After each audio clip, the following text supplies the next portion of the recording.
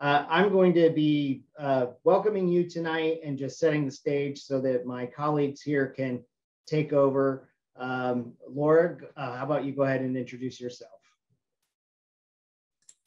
Good evening, everyone. I'm Laura Akgerman. I am the Disability Services Coordinator for Ohio Agribility, OSU Extension, and the College of Food, Agricultural, and Environmental Sciences at Ohio State. I'm really happy to be here tonight. Thanks, Laura. Jen? Good evening. My name is Jennifer Andon. I am currently the Program Manager of the Master Gardener Volunteer Program. Prior to that, I was with the Pesticide Safety Education Program for 4 years at OSU. And before that, I was in research in turfgrass entomology with Dr. Dave Shetler for about 13 years. Thanks, Jen. And Pam.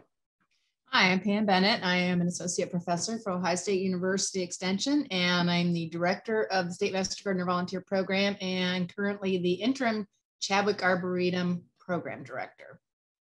Excellent. Great. So just an overview of what we're going to do tonight.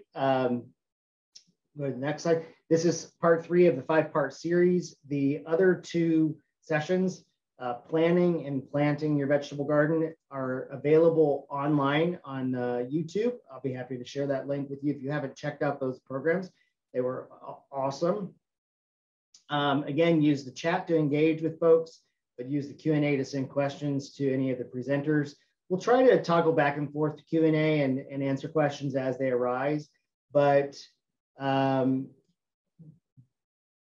we may have to wait until the end. It all depends on how things flow. I'll close with a request that you fill out a survey after tonight's session to evaluate your experience. And then I'll be following up with emails to remind you that on July the 20th, that's also a Tuesday, we have part 4 of the series addressing canning and preservation. And then later on in the season, I think it's in August, we have cleaning up and preparing for next year. So we hope that you will enjoy tonight and also join us again for the next 2 parts of the series. Last slide that I'm going to address is the Office of Diversity, Equity, and Inclusion. So this project is a collaboration between the Office of Diversity, Equity, and Inclusion in the College of Food, Ag, and Environmental Sciences and OSU Extension, which is a part of the College of Food, Agricultural, and Environmental Sciences. And we exist to create a college, a university, an environment that's inclusive and supportive for all who learn, work, and teach in our college. So thanks again for joining us tonight, and I hope you have a good time. Pass it off to Laura. Thank you. So Ohio Agribility is one of my main jobs here at Ohio State, and our mission is to promote success in agriculture for Ohio's farmers and farm families who are coping with disability or a long-term health condition. Ohio Agribility provides education and resources to farmers, agricultural businesses and groups, healthcare, education, and disability professionals, and anyone who's interested in making farming and gardening safe and accessible. With a lot of information at our website. That's agribility.osu.edu. It's spelled agrability.osu.edu.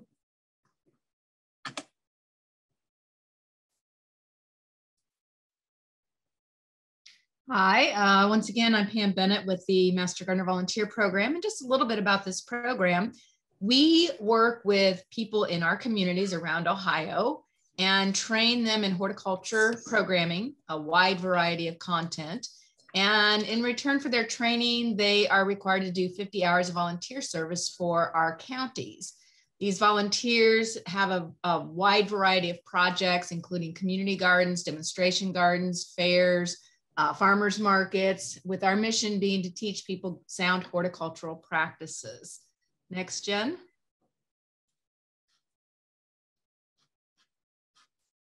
So here you can see several of our volunteer activities. The bottom left, we have a bunch of Master Gardener volunteers at one of the events called a Garden Jubilee. In the middle, they are learning at a diagnostic workshop. And the bottom right was one of our state conference pictures. This is an ongoing volunteer program. If volunteers want to stay involved and engage in the program, they would do an additional 20 to 25 hours in their county of community service, as well as learn about gardening in terms of getting their 10 continuing education credits, which are required to stay with the program. If you are interested in becoming a Master Gardener volunteer, check with your local county extension office, and they can tell you a little bit more about the training. So we're going to start off tonight by going over some of the accessibility factors and some of the things I want you to think about before you start gardening. So today I'm in Central Ohio. It is a beautiful day. This could not have been any nicer. It's just sunny enough. The weather's really nice. We can all hope that it will stay like this all summer, but we know better. We had some hot weather a week or two ago, and we're going to have some more. So think about when you're working, we need you to think about modifying your work practices and activities. So gardening is great. It's great exercise. It's a great stress relief. It's healthy, but it's really easy to overdo it. Just one more row, one more bucket of weeds, another pot of flowers. Be very aware of your environmental factors. Is the sun out? Do you have sunscreen on? Are you wearing a sun hat and sunglasses like I have in the picture? Are you drinking enough water? Is the grass wet? It's really easy to slip and fall on the grass or slip on slippery, wet steps. So be conscious of all those things. Another environmental factor is the noise. Gardening can be very peaceful, but it can also be the neighbors running the leaf blower, or a couple people are weed whacking or running the lawn mowers. So all of those things, every single separate noise that you could hear adds up. They're not individual, they layer on top of one another, which is why I have a picture of some big puffy headphones on there. So you should be wearing hearing protection, especially if you are running machinery, but if others around you are wearing machinery. And if you happen to be a farmer or work on a farm and you're working in the garden, there's a lot of noise that also happens on the farm. So keep in mind hearing protection. And again, the sun hat and the sunscreen, I can't stress enough, it's never too late to start protecting your skin, protecting your hearing and your vision. Also be aware that medications, whether they're over-the-counter or prescription, those can cause sensitivity to sun, to heat. Some plants might make you allergic. A lot of people are allergic to poison ivy. I have a sensitivity to geraniums, just whatever, it makes me break out in a rash. So if I happen to come around some, I start to prickle and I know that they're there, but I don't always recognize it in time. But some medications that you're on, so just be conscious that it might make you get dehydrated easier. You might get a rash from the sun. You might overheat. If you have maybe diabetes or another condition, you could have numbness or neuropathy to where if you cut yourself or stepped on something, you wouldn't know about it. So be very conscious of those things. Again, I'll stress that fatigue, heat stress, and dehydration are things that can come with the sun, come with the heat that we're going to have coming up this summer. So please be careful and think about all those things. Next slide, please. So safety first, we want to prevent slips, trips, and falls. I mentioned before being aware of your environment. I tend to, once it gets warmer and it's not raining so much, I go out first thing in the morning. As soon as I walk the dog, I go out and I spend 30 or 40 minutes watering my garden. And the grass is really wet. There's still dew on it. So I have to be careful that I don't slip and fall on the wet grass or coming outside, walking down the porch steps because they're wet. So be conscious of those things, what's around you. You want to wear the right shoes. Not only do you want to wear something that's comfortable, something that's ideal. I wear sandals. If the snow's not on the ground, I'm wearing sandals, and it is easy to step out of a flip-flop or a sandal that doesn't have an ankle strap. And make sure that you have good tread on your shoes. Good tread not only helps it supported, but it can give you a better grip on the wet grass. If you're climbing on and off of machinery, like I have a picture here in the lower left of my boss's daughter, Cheyenne, she is showing us the right way to get on the lawnmower. She's got her left hand on the steering wheel, right hand on the back of the seat, and her foot is up on the footrest or the yeah, the footrest. She'll step through there across the between the steering wheel and the seat, and then sit down. And as she's crossing in, she's going to keep her hand on the steering wheel the whole time, but don't try to get on with your arms full. Don't try to get off with your hands and arms full. It's really easy to slip. Try to have at least 2 points of contact, if not 3 at all times. And again, keep your hands free. And I have a picture over here of an apron, an great apron that has a lot of pockets. It's got all kinds of tools, spray bottles. That's a nice way to put on your apron, put all your tools in, and go out to the garden. So you're not carrying big buckets of things. Everything's right there when you need it, and it keeps your hands free to keep your hand on the railing or on the fence or wherever you are. Next slide, please. Always got to talk about lifting. It's time to go out and pick up big bags of mulch and heavy flats of plants and all sorts of other things. When you are lifting, bend with your legs, not with your back. Lift with your legs, not with your back. You hear that all the time, but it starts off with a wide stance. So your feet should be about shoulder width apart, and it doesn't matter how heavy what you're lifting is. It doesn't have to be a 50-pound bag of mulch. It can be a really, really lightweight object that you're lifting. And if you lift it wrong, it's easy to throw your back out. So you want to start with a wide stance with feet shoulder width apart. Your head in a neutral position, which just means it's not leaning too far forward and not leaning too far back. It's just over your shoulders. It's comfortable to where you would normally rest. You want to keep the object close and in line with your nose and toes. You don't ever want to twist when you're lifting. So keep the object close to your body. So you wide stance, you're going to bend down at your legs. So if you can crouch down, you're going to crouch down or do a squat. Pick up the object, hold it close to you. Don't hold it way out in front of you. Hold it up close to you and kind of pick it up, and you can run it up the front of your legs and hold it up against your stomach or your torso. As you're picking it up, breathe out. So kind of not really hold your breath as you're exerting the lift, but breathe in a little bit and kind of hold it as you're lifting, and then breathe out as you're standing up with that keeps your back stable. And again, use the strongest part of your body, use your legs. Don't use your back alone to lift this. You could hurt yourself. Next, please. So water, it's time to start watering. I know we've had a lot of rain. We're supposed to get rain tomorrow. Water is essential, and it's very heavy. I think what a gallon of water is 5 pounds or 8 pounds, but that's just 1 gallon of water. If you can, I hope that you have a spigot nearby so that you just need to have a hose and not necessarily carry pots or pitchers of water or buckets. But if you can plant your garden, or if you have planted your garden near a water source, that's good, or have a way to get the water to the garden.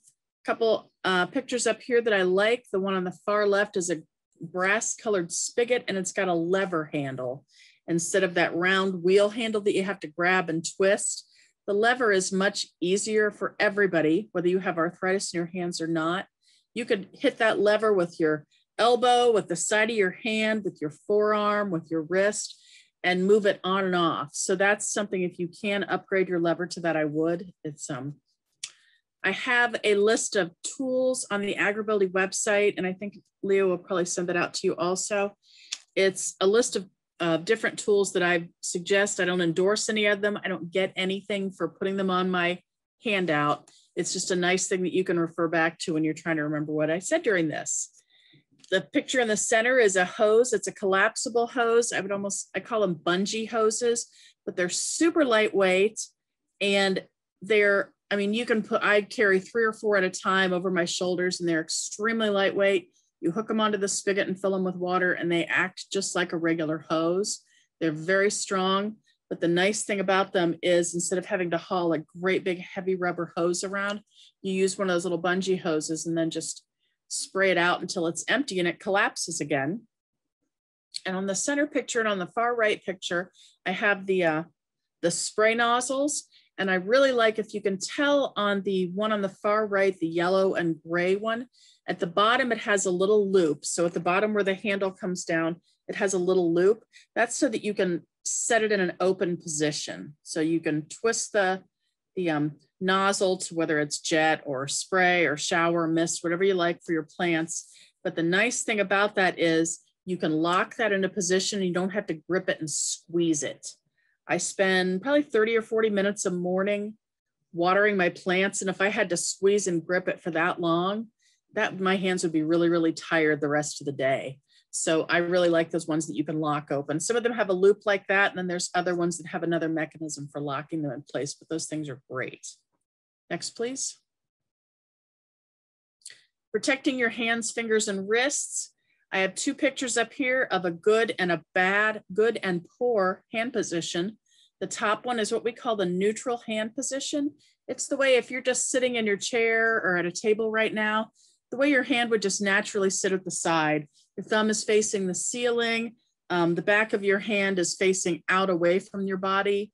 Your palm is facing in, it's not turned.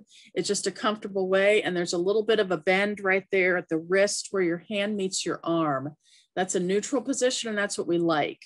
It keeps you, if you can use your tools in that way, and you see a diagram of a tool that is shaped different than your typical tool. It has the trowel coming off of it, but instead of the handle coming off of the trowel, like in the lower picture, you've got one where it goes upright and you can just grip it, like I would call it like a joystick if you ever play games. But that keeps you, it still gives you you're able to still dig with it, but you're not twisting your arm around or hand around. The poor position of the bottom shows your hand with your typical traditional garden trowel, and you have to torque your wrist down so that your forearm and your thumbs form a straight line. It's poor because it can cause stretched tendons on your upper wrist, compressed tissues on the lower wrist, and calluses on the palm. So if you have the option to go and buy some garden tools that are ergonomic, that's a good choice right there, is to get one where you keeps your hand in a neutral position and not in that stretched out poor position.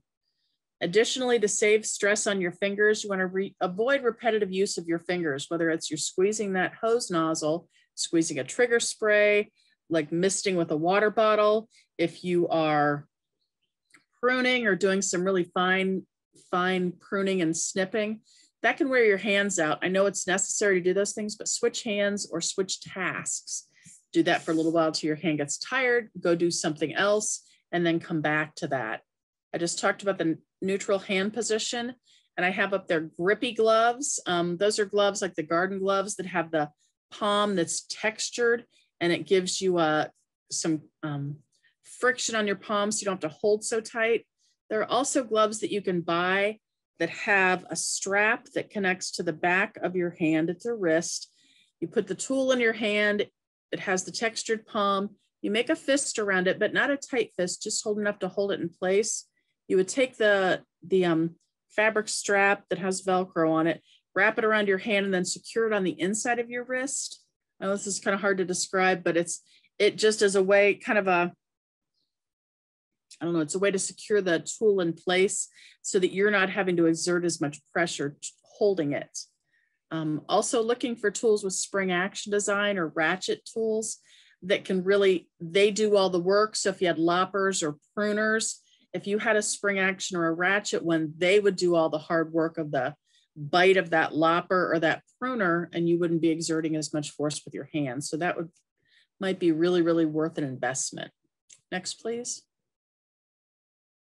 Here are some ergonomic tools here designed to keep the body in a neutral position, which we just talked about.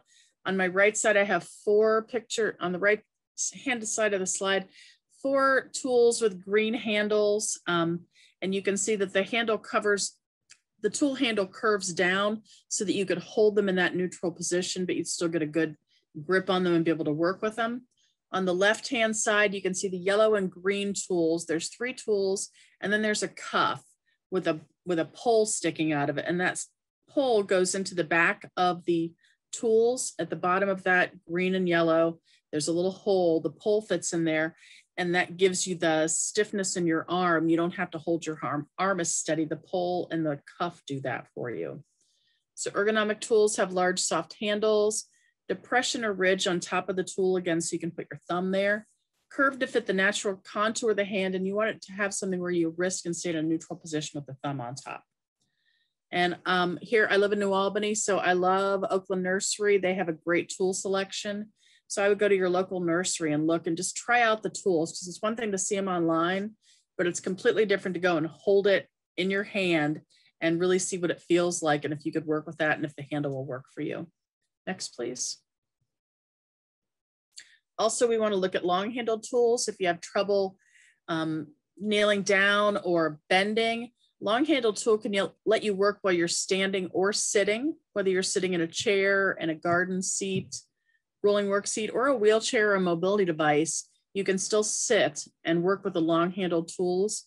They can provide more leverage. And then you can do a two-handed grip. In the next slide, I have a picture of a grip that distributes the workload to larger muscle groups. And you can also add on ergonomic handles.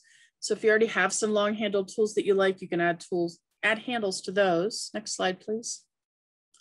So I'd mentioned the slide here on the right-hand side, you can see the red handle. It was $10. I think I checked the prices on all the tools on the tool handout when we did our first webinar in March. So that tool handle, like right there, it looks like what would be on the top, like on the end of, say, a snow shovel. But this one you can attach to different tools. So I have here pictures of someone raking where they're just holding it in the traditional, they have their hand in that poor non-neutral position where the arm is straight down. They have to lean forward really far. Whereas if they have in the second, and you can see the spine is curving, and over time that can cause pain at the minimum, could cause injury, long-term injury. And the next one, they're using a handle very much like the one pictured there. It allows them to stand up straighter, and you could put two of those tools on that rake handle. So you have one in the right hand and one in the left hand, and it allows you to keep your hand in a more neutral position where you're just gripping that instead of torquing your hand straight to hold the rake. So if you bought a pair of those handles, you can technically switch them from tool to tool, but I would imagine after a while, the screw would probably start to strip out and they wouldn't tighten because you do have to tighten them on the tool. So they might be a good investment if there's some long-handled tools you use a lot. Next, please. And my last slide here, we're going to talk some tonight about weeds, but there are some good weeding tools that I've heard and I've read good reviews and people seem to like these.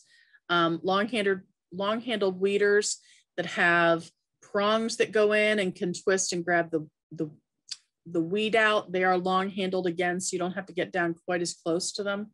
The Skidger ergonomic garden weed removal tool up in the left, it's kind of a curved shape, and then you can't really tell from the picture, but it goes around and makes a point in the front. I think it has a serrated edge, so you can tear stuff out between sidewalks or dig stuff up really good. There's Grandpa's Weeder weed remover, and it has prongs, and then it has prongs that go straight down and then prongs that come out that I believe you step on to help pull it up. And then the Walensee weed puller, which is similar to Grandpa's, that has the prongs on it and the little footrest. So I think that's my last one. So thank you.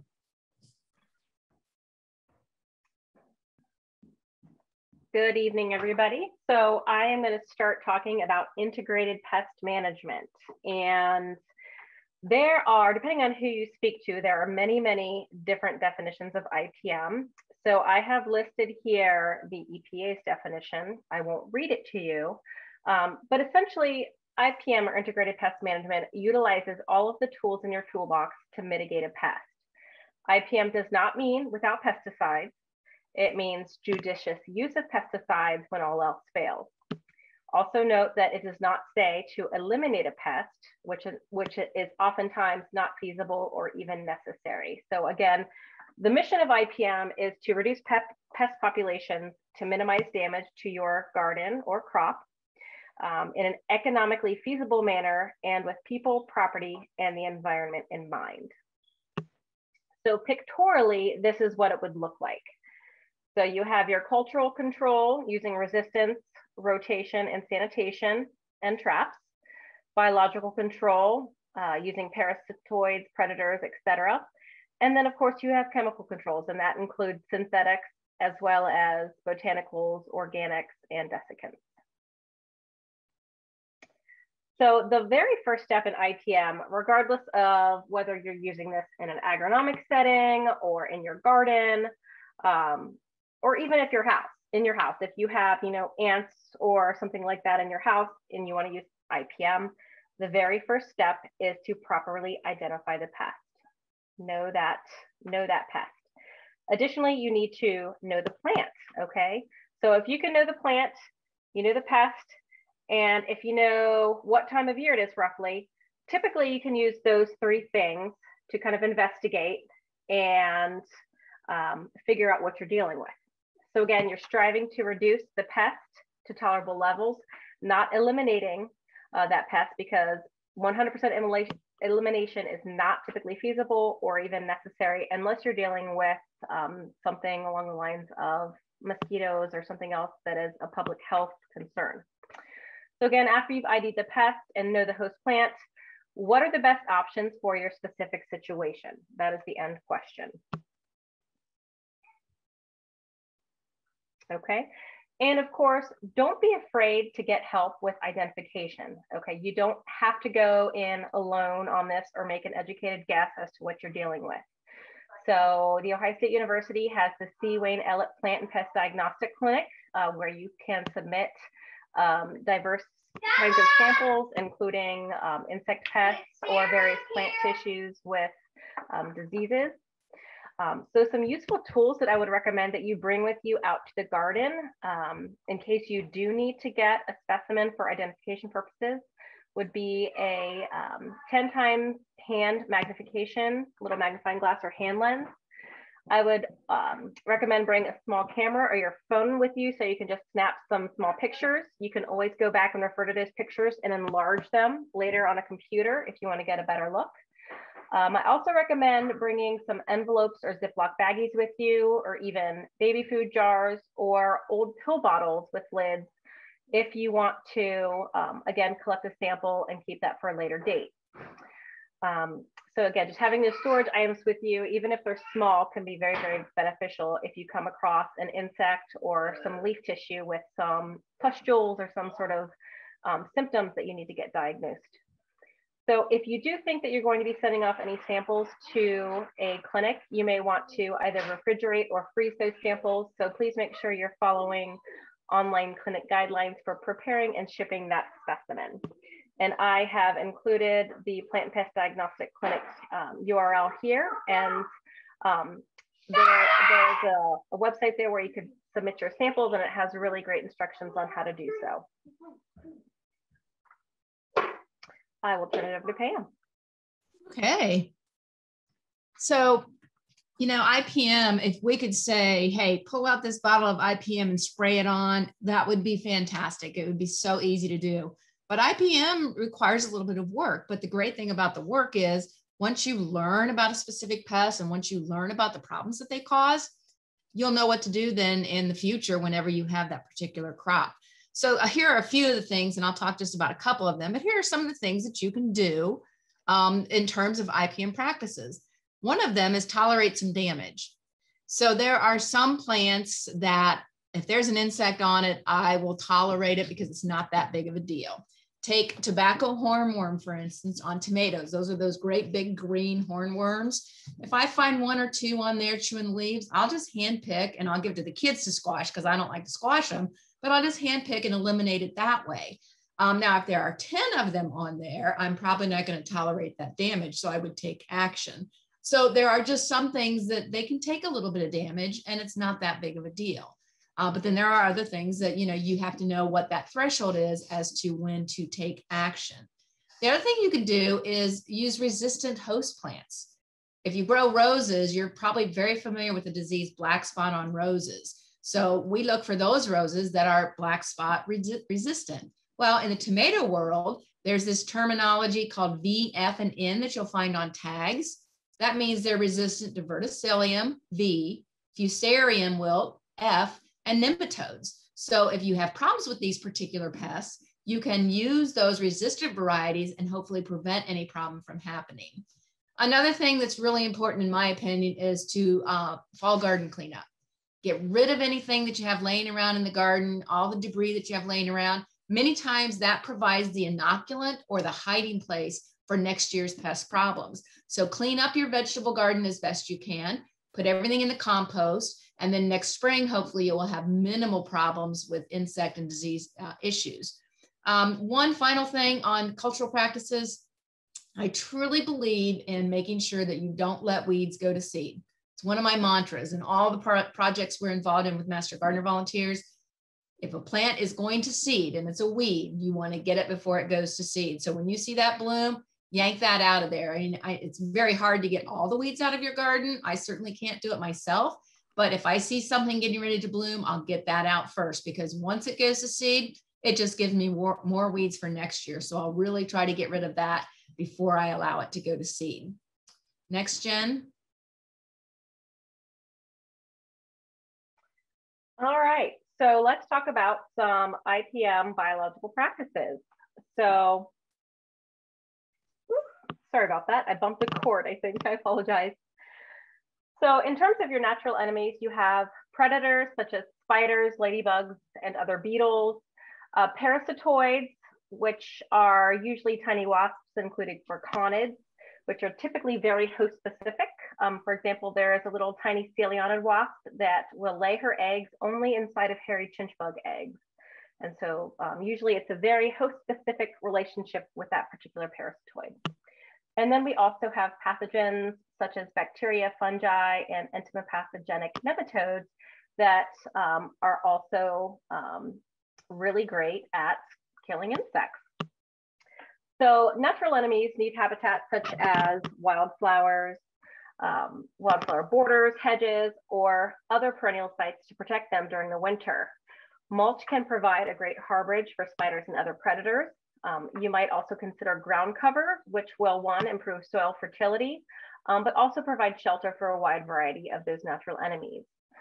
So for your food sources, most predators and parasitoids will still need a source of pollen and nectar in addition to their prey. So they're not necessarily only after that protein. So we recommend planting flowers that are small and relatively open, such as asters and coreopsis, and plant flowers that bloom at different times to provide food throughout the growing season. We also can use chemical control, of course. IPM does not exclude chemical control. Soft pesticides or minimal impact will have minimal impact on beneficials. Insecticidal soaps, which are most effective on soft-bodied insects like aphids and lacebugs. These are nice to utilize because there is no residue left behind on the plant once that product has dried. So it is not going to be typically an issue for beneficials or other pollinators. We do recommend using at dusk or dawn when pollinators are not actively foraging, just in case. The active ingredient is potassium, salts, or fatty acids, which is not the same thing as using a dish soap or any of your other household items. So please keep that in mind. We still do recommend using, registered products with the EPA. Horticultural oils are another one of those soft pesticides, if you will. They're basically a lightweight petroleum-based product like a mineral oil.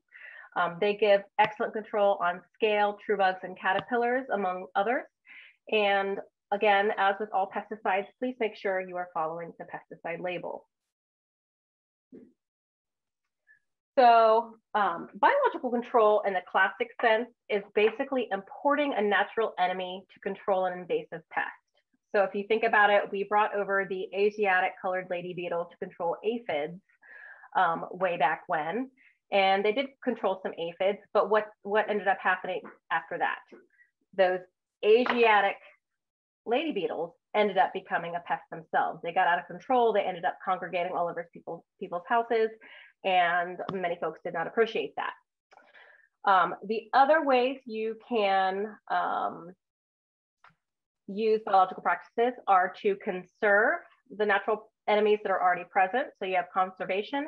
You also have augmentation, which is the additional release of predators and parasitoids. Basically, there are commercially available predators and parasitoids that you can buy from companies and then release either in your greenhouse or in your garden to hopefully combat that pest. It is really important to understand that predators may not be in high enough numbers to reduce damage to the garden. They might not necessarily stay where you put them. So if you do release them in your garden, there's no guarantee that they're going to stay there.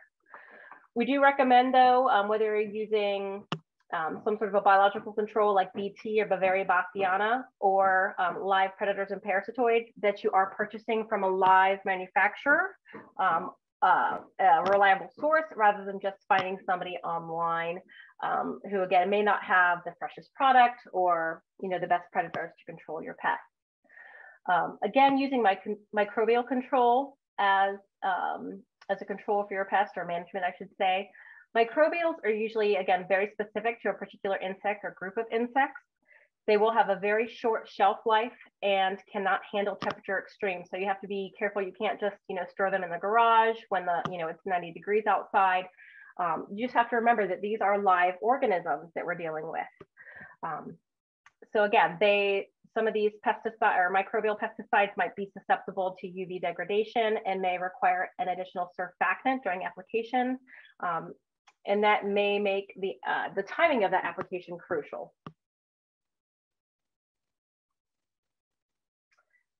So we all know that it's important to conserve our pesticides. So resistance is a real issue, and misusing or overusing pesticides may lead to resistance. So if you are using pesticides, it is important to rotate or tank mix when applicable. It's also important to know when in the pest life cycle, are they most vulnerable, or when are they most susceptible to that toxicant? So it's also important to know a little bit about the biology or the life cycle of that pest, even if it's a disease. So again, if you have a disease cycle, it's important to understand that after an infection has occurred, or once you see the signs and symptoms of a fungal pathogen on, say, a tomato plant, it's often too late to make that fungicide application. Okay, so again, always read the pesticide label. Keep in mind that Ohio is a site-specific state, meaning that the location that you are applying to must appear on the label. So for example, if I have an insecticide that I've been using in my turf grass, say for white grubs, I can't necessarily just go and use that insecticide in my garden. So that garden, ornamental bed, etc., that site must appear on the product's label to be used legally.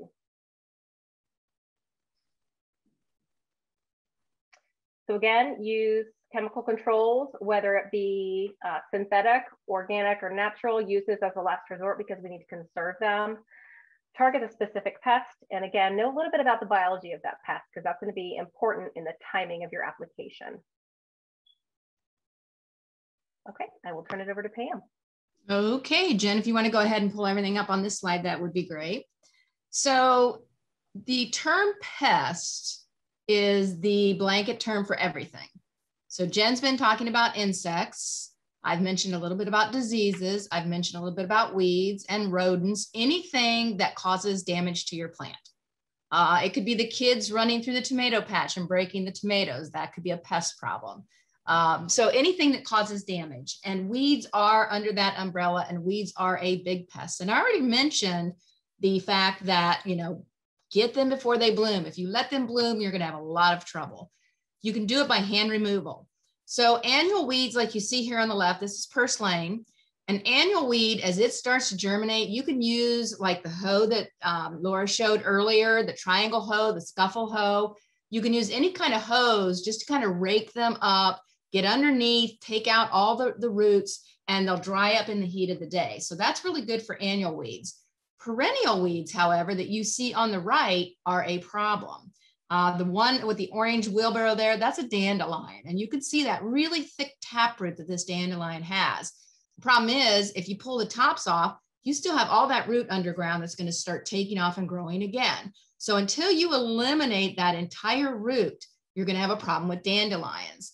Now, the biggest thing for me is try to get rid of any perennial weeds before you even start the garden. So take a year or two if you have to and get rid of everything that's there, dig them up. Use herbicides if you like to use herbicides. Use raised beds if you have weeds and you don't, have the capacity or the resources to eliminate all the weeds. Use a raised bed or a container garden. But if you have a dandelion and you're going to be planting in there, you're going to have dandelions for a while. And again, don't let those things go to seed, because then you'll have many, many, many more. Perennial grasses is the one in the middle. Same thing. They have long root systems. They grow with underground rhizomes. And if you don't get rid of them before planting, you're going to be dealing with them for a long time. So it's a good idea to get rid of these weeds prior to planting a new garden. Now, once you plant the garden, you could use a herbicide such as preen. Preen has the active ingredient called trifluralin, and it will prevent weeds from growing. However, it will not kill the weeds that are there.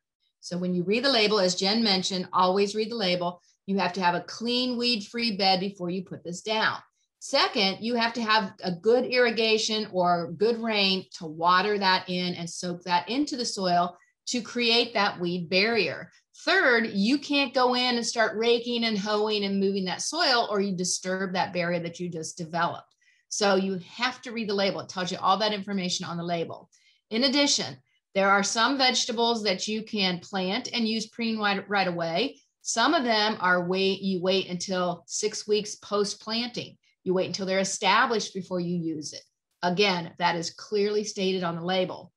Glyphosate is the product that you'll find in things like Roundup or Kills All, something that kills everything. It's a herbicide that is contact, kills anything it comes in contact with that's green. It will work on your dandelions and your ornament or your perennial grasses. However, you really want to be very, very careful not to use it in the garden during the growing season. You can get herbicide drift, you can get volatilization, you can get all kinds of different damage on your plants because our vegetables, especially tomatoes, are very sensitive to herbicide drift. One of the things to get rid of dandelions is kind of like multi-pronged. Pull it, let it grow again, pull it again, let it grow again until you starve it completely of all the root system there, or spray it, let it grow back, spray it, let it grow back. In other words, it's not going to be a one time and it dies completely. So when you get those perennial weeds with those thick taproots, thistles, dandelions, it's going to take some time to get rid of them. But if I haven't said it enough, I'm going to say it one more time. Don't let them go to seed. You see all those seeds out there and they're just going to cause more problems for your gardens in the future. Next, Jen. Here's the preen label. And you can see I've kind of outlined some things here. Broccoli, Brussels sprouts, that list, you can use preen before seeding and it's safe. After seeding or transplanting cantaloupes, cucumbers, you see you have to apply after 5 leaves or more. Potatoes after planting, before transplanting, celery, broccoli, Brussels sprouts, and perennial vegetables such as asparagus apply prior to spear emergence. So you really need to read that label so you know when you can apply it. And again, this is a garden weed preventer, so the soil has to be clean and weed free before you can use this. This will not work on perennial weeds. Dandelions will come right up through it, thistle come right up through it, bindweed, all those perennial weeds will just come right up through it. So it's specifically for those annual weeds like your winter annuals and your summer annuals. Next. Another option for weed control is mulching. A lot of people like to use mulches. Mulch basically is anything that covers the ground. In a garden, vegetable garden, it doesn't have to look as pretty like you might want in the front flower bed where you have, hardwood mulch and it's all pretty.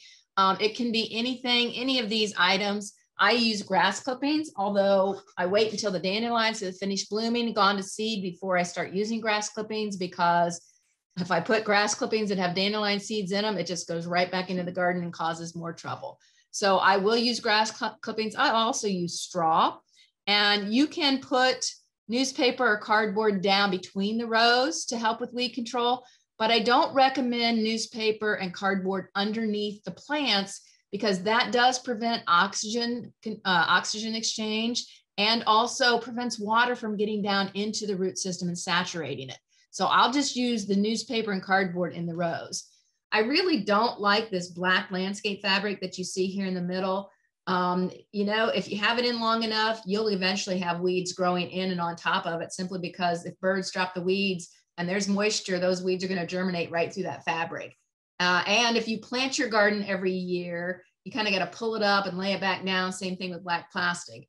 Now, there are commercial growers who will use black plastic and they'll plant in the black plastic, but they use that because the black plastic heats the soil up faster in the spring and they can get an earlier crop to the market as opposed to waiting a little bit later in the season. Next.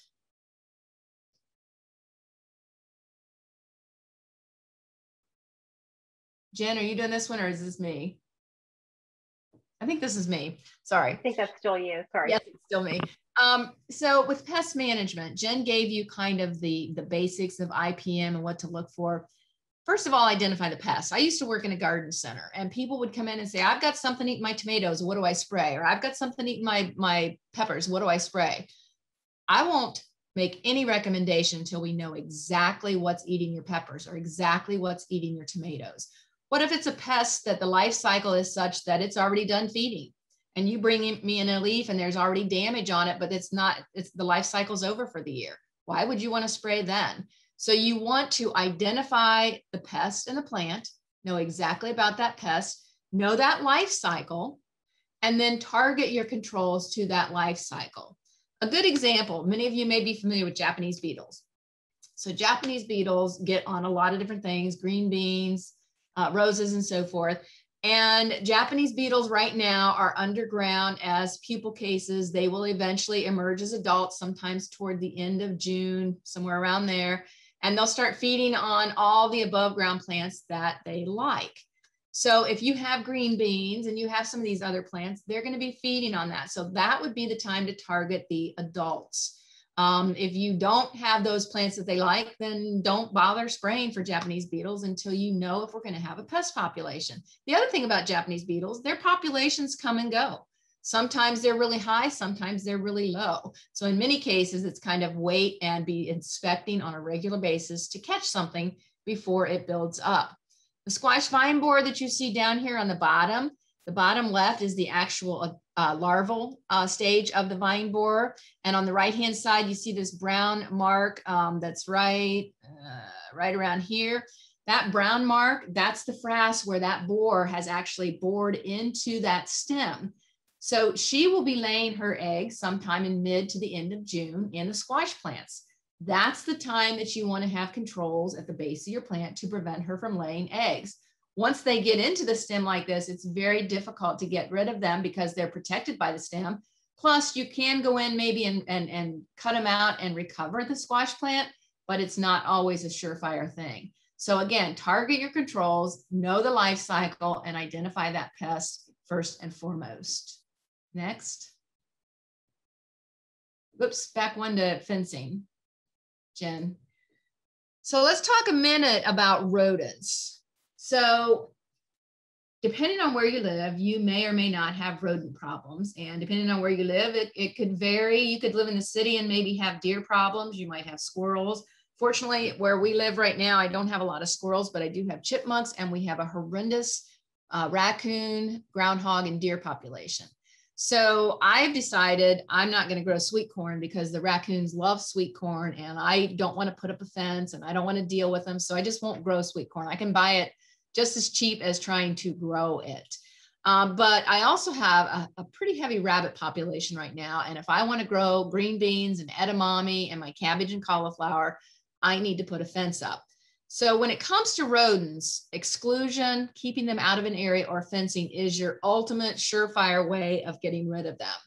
Unfortunately, with deer, that requires a 10-foot fence because deer can jump as high as 6 to 8 feet. So there are several different options for deer. If you live in West Virginia, you don't have a vegetable garden unless you've got a 10-foot fence up and around it. So that's the surefire way to get rid of them. Same thing with rabbits. My 3-foot chicken wire fence just around those particular plants in that area will keep the rabbits out of the garden. There are sprays, there are powders, there are dusts, there are things like dried blood that will work for a short period of time. But once the animal or rodent gets used to it, or it rains and washes it away, it's not going to faze that animal at all. The biggest thing with deer is don't let them establish a path and let them find out that you have something really good for them.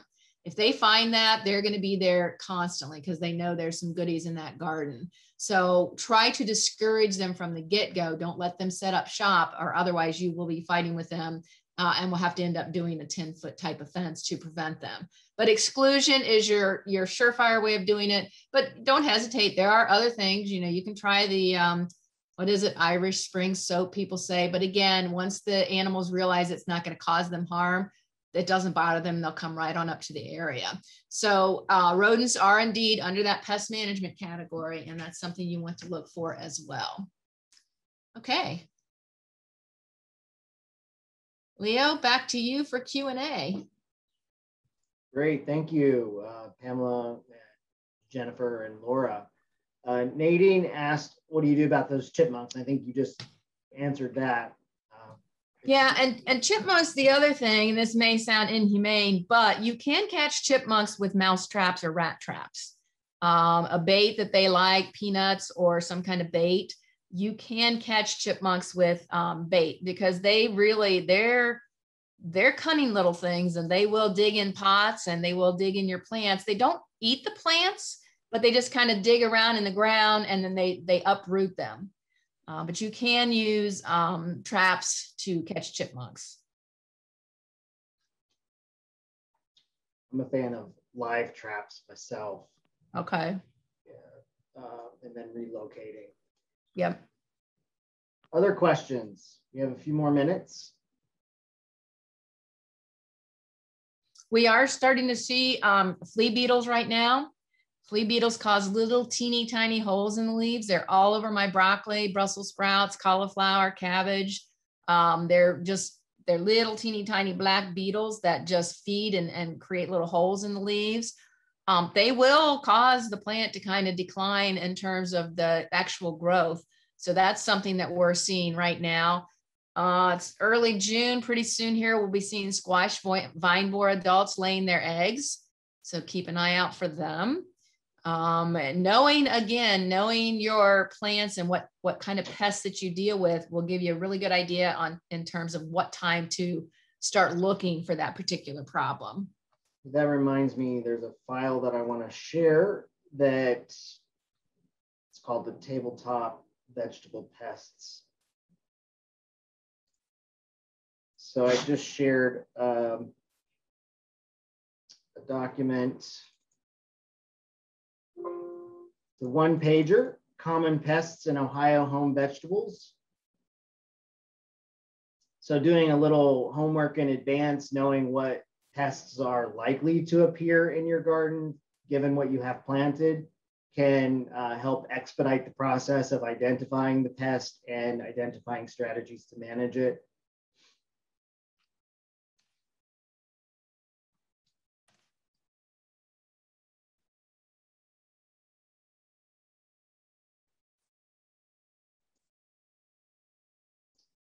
So nobody has any pest problems yet in their vegetable garden, huh? I did. I had some caterpillars eating my mesclun mix. And then I have little red mites that I haven't been able to determine if they're feeding on the lettuce or if they're predatory. I think they might be feeding on the lettuce, but it's not that big of a deal. They're those little bright red mites. Are they the those are clover mites? Clover mites, yeah. Those are common this time of year. You typically see them running around on concrete on a hot, sunny day. Yeah. I see them on my one pot on a hot, sunny day. A brown pot. Yeah, and notice Leo said it's not really a big deal. You know, sometimes you find an errant insect, like for instance, everybody knows cicadas are out right now, at least those of us in Southwest and Western Ohio, we're, seeing them everywhere. Just because they show up on a plant doesn't mean they're actually doing something. I've had several people send me pictures of cicadas on perennials. Well, the adult cicadas don't feed on plants. They lay their eggs in the stems of plants. They feed on the roots of plants as a nymph. So those, just because you see a bug or an insect does not mean you need to take control.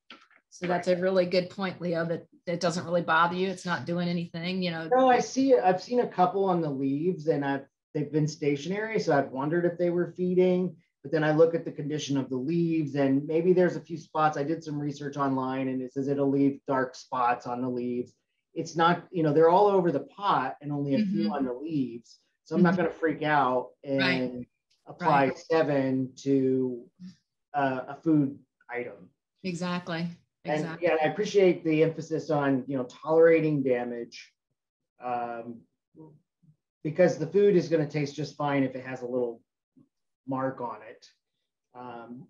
And that, yeah, we don't need to whip out chemicals and do all sorts of things just because we find the caterpillar. So what I did when I started seeing caterpillar damage is I looked for the caterpillar. Right. It was challenging to find it because it blended in so well. But once I found one, I put it out for my birds to eat.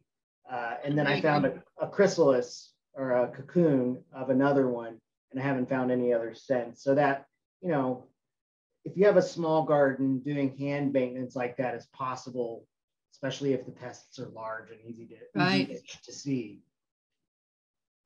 And Laura, I just want to let you know, I've worked in the garden for the last 2 solid weeks, and I think of you every time I'm stretching or turning or in pain. I'm thinking, okay, now Laura would not like me to do it this way. So you are on my mind, and I am learning from you. I am very glad that I'm making a difference. I always like to hear. You are for me.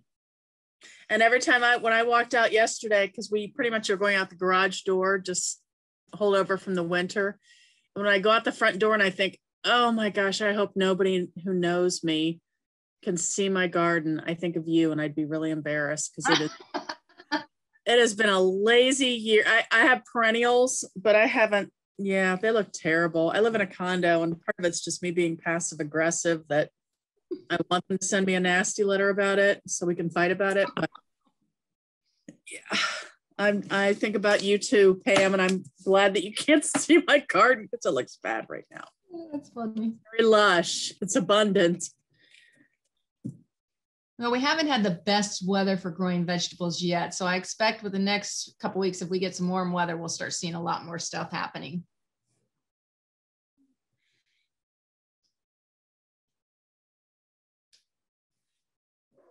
All right, well, quiet crowd tonight.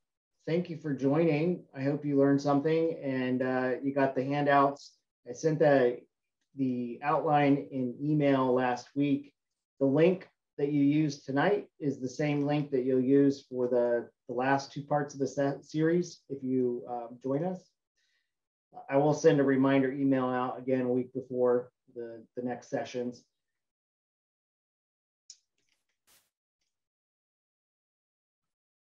In the meantime, happy gardening. Enjoy the nice weather. Next time we talk, you'll be harvesting everything and putting it up for the winter. Yep.